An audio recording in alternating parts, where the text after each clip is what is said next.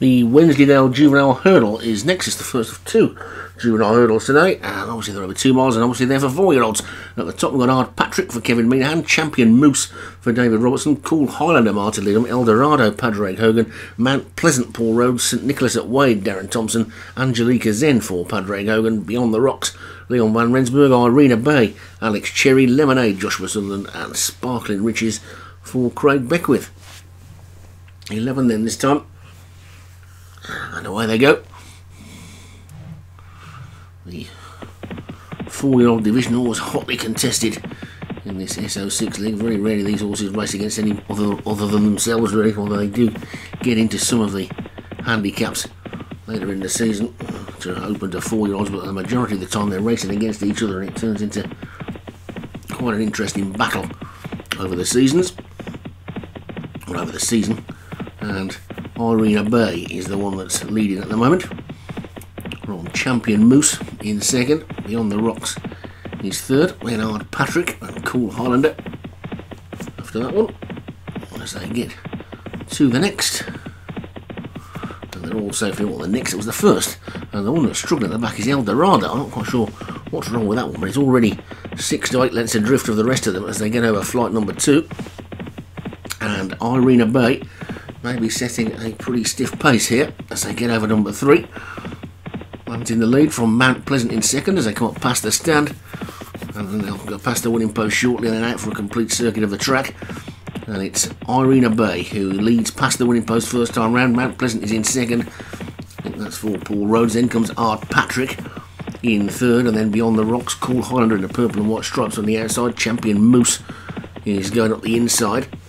And then Sparkling Riches and St Nicholas at Wade. Lemonade is after that one, with Angelica Zen, and Eldorado appears to be tailed off. I'm quite sure if there's anything amiss with that one, but it's certainly out of contention at this early stage. So they're, well, actually at their midway point now, and Irina Bay is in the lead, getting over flight number 4. And we might get to see just how far back Eldorado is. There it is, Eldorado.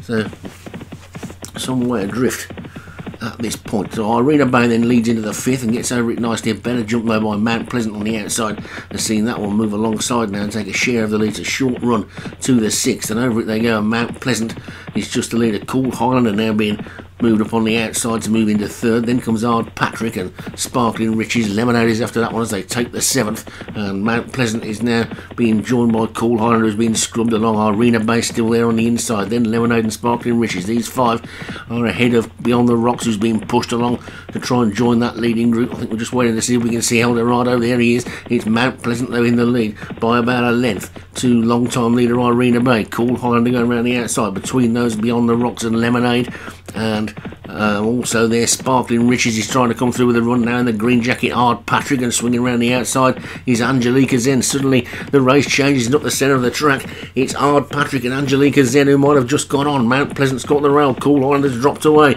Then Beyond the Rocks and St Nicholas at Wade, they coming down towards the 3rd last, and over it they go. And it's Mount Pleasant on the far side, Hard Patrick on the near side. These two have pulled clear of St Nicholas at Wade, who's in 3rd. They come down towards the 2nd last, and over that one they land together, but they're separated by the width of the track. It's Mount Pleasant though who's beginning to power now. Mount Pleasant beginning to power away as they come to the final flight. Gets over, gets away as Mitwell. St Nicholas at Wade moves into 2nd, but this is going to be another one for Paul Rhodes and up towards the line.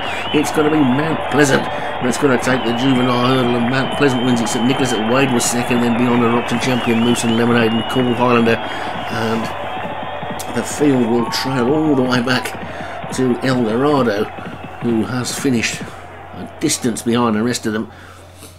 But Mount Pleasant's taken it for Paul Rhodes. Comfortable winner by a good 3 or 4 lengths.